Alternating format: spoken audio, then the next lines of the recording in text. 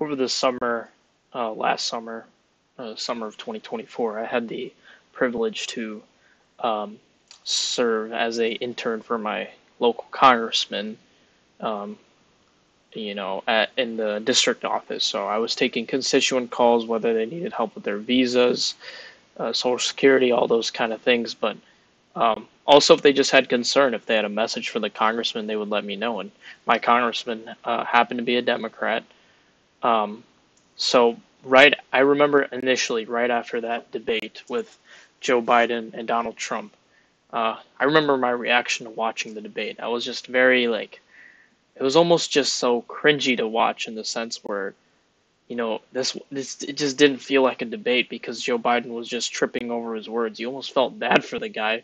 Forget about policy. I just wanted to hear what he had to say, but everybody kind of knew that that debate was just going to be horrendous, but I didn't think it would be that horrendous.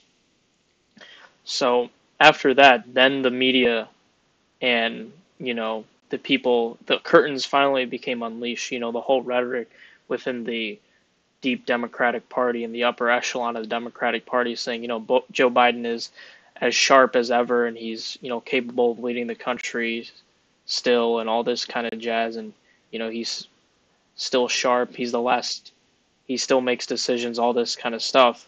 The curtains became unraveled, and you had Democrats within the party, and that's why I brought up my internship with a congressman because I remember every day there would be dozens and dozens of callers saying, you know what, it's time to move on from Joe Biden, and it's time, or we should keep Joe Biden. And what we ended up doing was keeping a tally, literally a tally, pro Joe, anti Joe, pro Joe, anti Joe. And these weren't coming from Republicans. This was division within lifelong Democratic, blue voters. And what was fascinating is I saw a generally 50-50 split of people that wanted him out and wanted Kamala out or Kamala in. So, obviously everybody knew that if Joe was going to drop out, the only candidate you could put up was Kamala, realistically. Why? Because all the campaign funds that Joe raised was within the Biden Harris campaign. You can't just give it a Gavin Newsom or a Josh Shapiro. So I think we all know what happened. I have good reason to believe that Joe Biden still thinks he could win an election on his own, and it wasn't his decision to ultimately leave. I think I wouldn't call it a coup necessarily, but I would call it a forceful removal. They're like, Joe, you just gotta go. Hakeem Jeffries, Chuck Schumer, and Nancy Pelosi and Kamala Harris were like, all right, Joe, we looked at the internal polling. It's not looking good, but you gotta go. Fast forward to now. Kamala had a good burst, when she got the nomination. She had a good burst during the DNC. But now the walls are seemingly starting to collapse a little bit. The polls are swinging in favor of Trump. She's not gaining in the polls. And I know the polls are not the most accurate, but you can look at these general trend lines and notice, hey, something is going on.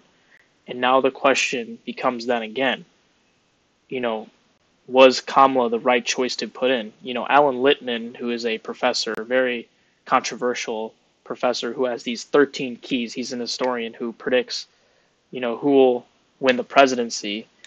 He said himself that if Joe Biden were to drop out, one of the keys to the White House would be flipped. He still predicts that Kamala will win, which I heavily disagree with because I think he is not as credible as some people say, but that's a story for another day. But, I think about the Kamala Trump debate. Um, you know, people, whether you're left, right, or independent, everybody knew that Kamala Harris just won that debate, not because she, presented better policies or things like that, but she laid so many cheese traps for Trump just to grab on, about crowd sizes and things like that. And Trump is very proud of his crowd sizes, let's just say that. But what happened was within 2 to 3 weeks, nobody talked about it. It was just a debate. People forgot. You know, it wasn't really radically changing. And then you had the Elon Musk endorsement, the rally in Pennsylvania, and then you had the VP debate where, a lot of people thought that Senator J.D. Vance did better than Tim Walz, and he was that sigh of relief for the Republican Party. And now, once you have this momentum, it's like a snowball. It just keeps on rolling and rolling.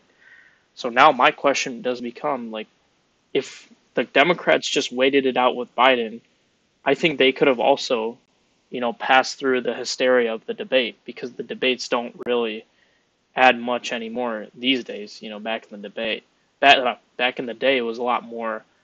Um, when the parties were more closely aligned policy wise, just about, which is a better leader, which one is going to enforce the policy in a more efficient way. That was the question at hand. But now it's a little different.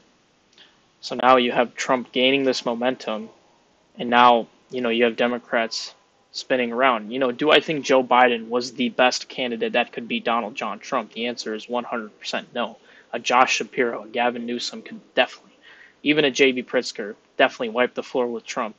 But because of the circumstance you were in and the sticky situation that the Democratic Party was in, I have now reason to believe that Joe Biden would have been a more fierce contender than Kamala Harris.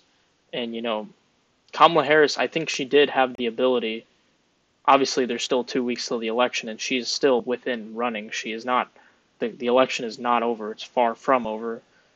But Kamala Harris, in my opinion, should be doing a lot better than you know, what the numbers say and what the general consensus is. I mean, it, no offense, like, it does not take much to take down a Donald John Trump. It's very, I think Barack Obama soundly would defeat Trump like in a heartbeat, even Michelle Obama or any big, huge Democrat.